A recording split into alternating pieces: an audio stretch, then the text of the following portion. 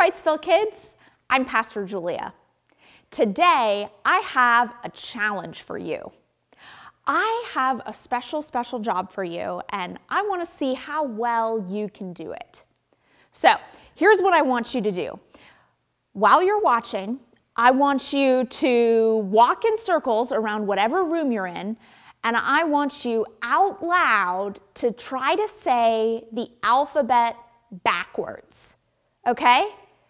Ready, set, go!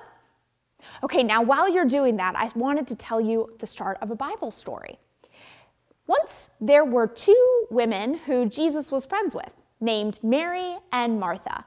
And Jesus decided to come over to their house and have dinner. Okay, how are you doing? How are we going? Okay, and stop. Now, do you remember the names of the two characters that I just told you about? I bet it's pretty hard to remember, isn't it? It's hard to listen when we're working really hard and trying to focus on doing something, isn't it? Well, let me tell you that story again because I think you'll understand it better now. Once, Jesus went over to have dinner with two of his friends named Mary and Martha. And while he was over there, Martha was really worried. She was working really hard to make sure that Jesus had everything that he needed. She was in the kitchen and making all of the food and cleaning up and making sure everybody had everything that they needed. That seems like a really good thing, right? But she was getting so annoyed because her sister Mary wasn't helping at all. All Mary was doing was sitting down at Jesus' feet and listening while he talked. So finally, Martha got so annoyed that she came up to Jesus and said, "Jesus, tell my sister Mary to help me."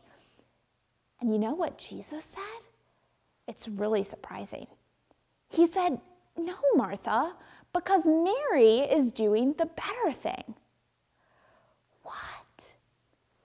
Jesus was more happy with Mary for sitting and spending time with him than with Martha for working so hard. You know, when we're working so hard and we're so busy, even if it's something really important like helping other people, sometimes we get so busy doing that we forget to listen for God. And we miss out on time just to be with God and to remember how much God loves us. So, this week, I want you to practice taking some time just to listen for God and to tell God how much you love him, because that is what's most important. Let's say a prayer together now. Will you repeat after me? Dear God, thank you for making me. Thank you for loving me. Help me love you. In Jesus' name, amen. Bye.